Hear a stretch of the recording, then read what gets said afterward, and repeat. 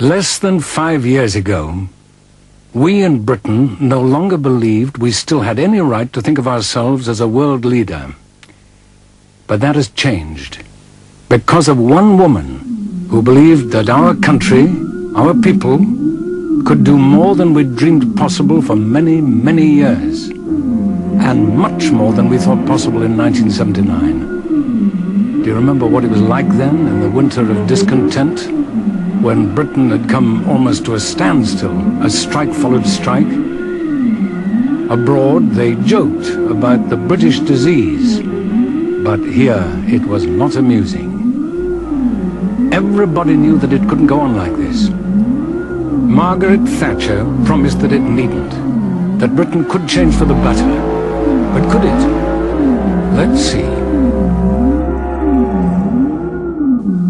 From the first day I became Prime Minister, I've been gratefully aware of an understanding, of a trust that came from people in all walks of life.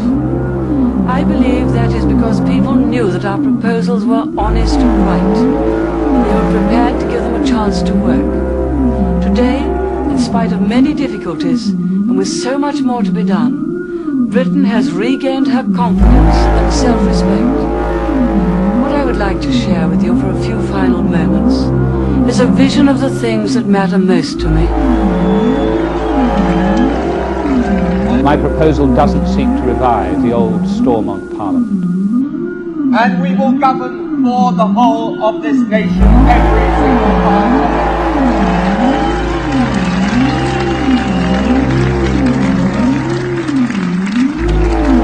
We will speak up for that decent, hard-working majority of the British people whose voice has been silent for all too long. Ourselves unequivocally to peace.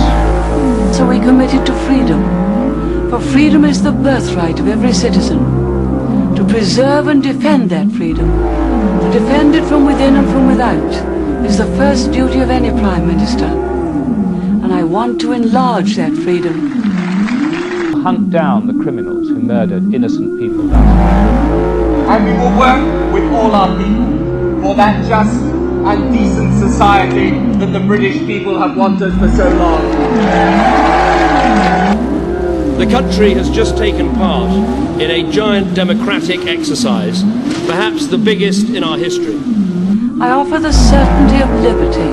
Until their violence genuinely ends. We trust the people with these big decisions. And where we build a nation united, with common purpose, shared values, with no one shut out, no one excluded, no one told that they do not have. A spirit for peace. Inequality should not be woven into the fabric of our lives. People of compassion and goodwill should never journey without hope, and no injustice should endure forever. I follow in the footsteps of a great modern Prime Minister. Our shared belief is that wealth must serve more than the wealthy. My hope for the future of all our people is that they should enjoy liberty and property. In that society, tolerance and respect will be the order of the day, as we watch our children grow in strength and our elderly rest easy and secure in old age. Happiness is about more than what you earn and own. Not only have a parliamentary democracy, but on questions about the arrangements for how we're governed, there are times when it is right to ask the people themselves, and that is what we have done. Because not everybody knows this, but the full title of my party is the Conservative and Unionist Party. And that word unionist is very important to me. Only we have the wisdom and the will to grasp the opportunities. Britain. It means we believe in a union not just between the nations of the United Kingdom, but between all of our citizens. Every one of us, whoever we are and wherever we're from. And your movement is like every other great movement in history.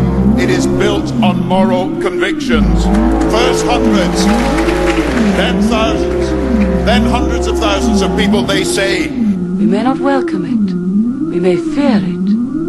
We may even be haunted by it. Pretending it doesn't exist is not a solution. And I want everyone to feel proud in their country tonight. because they all have a stake in its success. That means fighting against the burning injustice. All the people here, young and old, from every part of the country, from every background, we say tonight, you, the British people, have given us the chance to serve you. You have put your trust in us, and we say to you, we shall repay that trust for you. We govern for you.